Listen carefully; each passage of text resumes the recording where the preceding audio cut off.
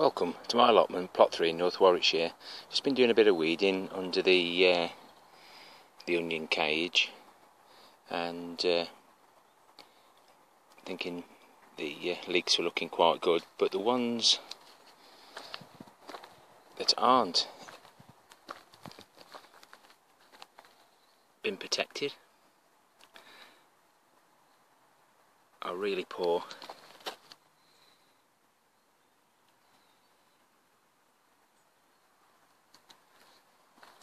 So before I pulled them up, I thought I'd just show you.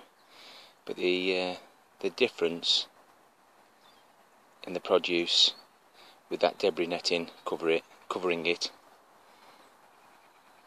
is quite a difference. Those are the carrots that are covered. These are the ones in the box, which haven't grown very big, but they're okay. And these are the ones on the carrot chitting experiment, which I'll be doing a review maybe next week. So I'll get these dug up and we'll see if we can find the little critters that are doing the damage. I've cut the best bits off, and you should be able to see these little critters.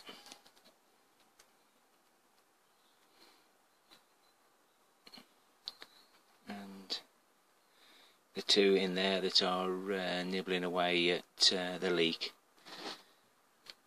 I'll be checking up on those, but if that is the leek moth grub, I know you'll leave me a comment. So I shall have to keep an eye on the main crop under the net. But while I'm waiting, I'm going to clean up the leeks and see what we can salvage. Well, that's all I've got left out the 2 rows. Every one was salvageable, but I've had to cut more of the tops off to make sure I've got all the grubs out.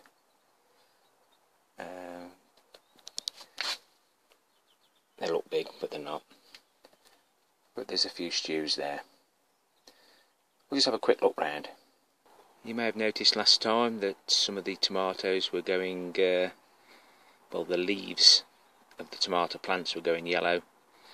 So I've cut them off now, and they're hanging on the support wire.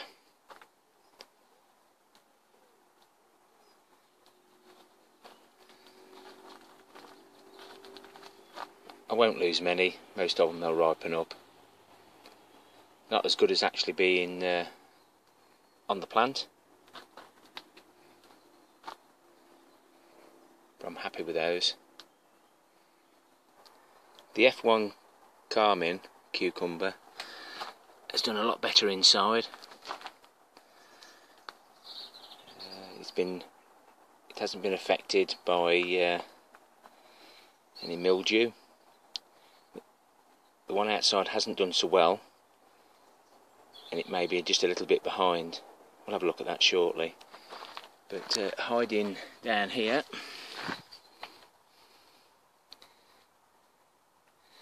I've had 2 off already. I didn't see that one, but since I've stopped watering the peppers, they've done exceedingly well, and thank you to Marina. Get your name right this time.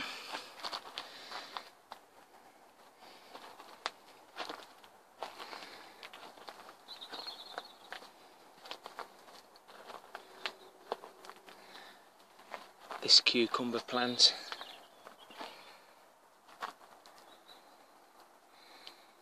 is doing well again.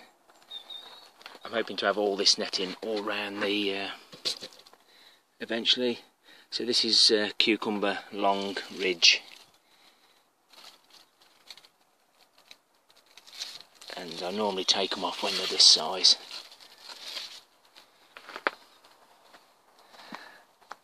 And we're still getting quite a few sweet peppers off here. They're producing so many more now since I've stopped watering.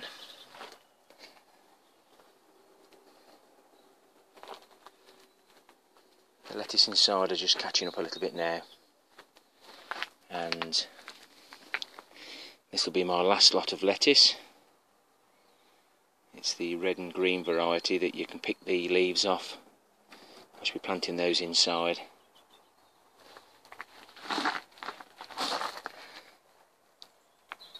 And the celery, it's 50-50 with that. Some are good, some are bad, but there's plenty of them. And my yoga teacher, she just juices them anyway. Cucamelons, I'm going to pick those now. I'm going to pick them whether they're ready or not, because I just can't figure out whether they're ready anyway. They all seem to taste the same, an acquired taste, but I bet they're full of goodness. So I'll get on and pick these. I thought there was more on than that, but yeah, there's 3 times as many still on there, just waiting to fill out. So I'll be sampling those later. Just thought I'd show you my friend Incy, and well, Wincy's gone down there. So that's Incy, no, that's Wincy. So Incy, Wincy, my spiders, but they're keeping the whitefly down anyway. And you've probably seen in a previous video, there's quite a few of those about. Really good to see. Got a rogue broad bean growing. Interesting to see how that gets on. I will leave it. And the peas, no sign of any pods yet.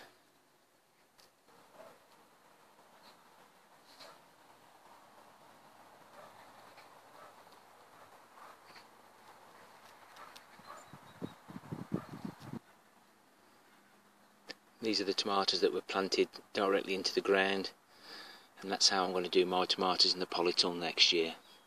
Doesn't seem to have affected them at all.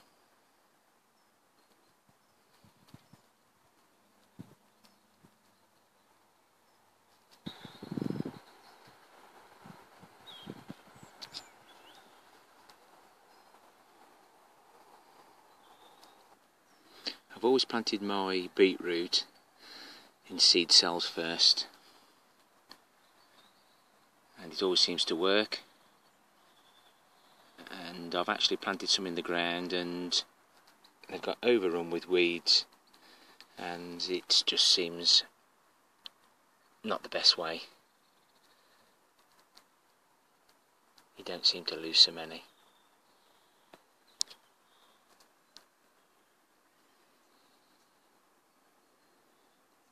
So I won't be planting beetroot directly into the soil. I'll be use my usual method of in the seed trays first.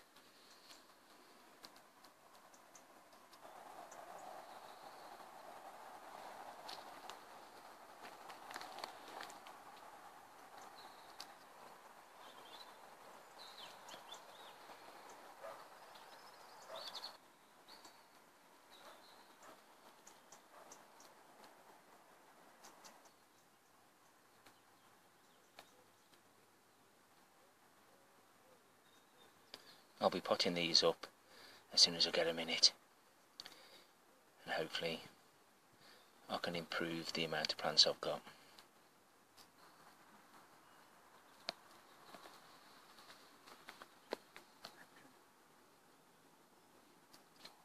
This is the F1 Carmen outside.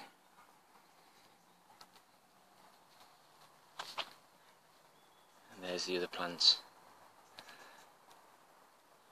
Not done overly well,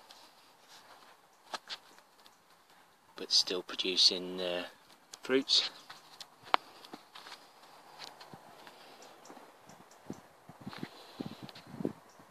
Tiny Tims, and then the money makers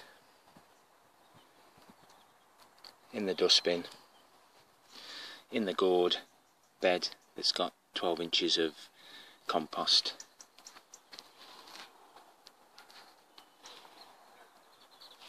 Which is building up nicely in there.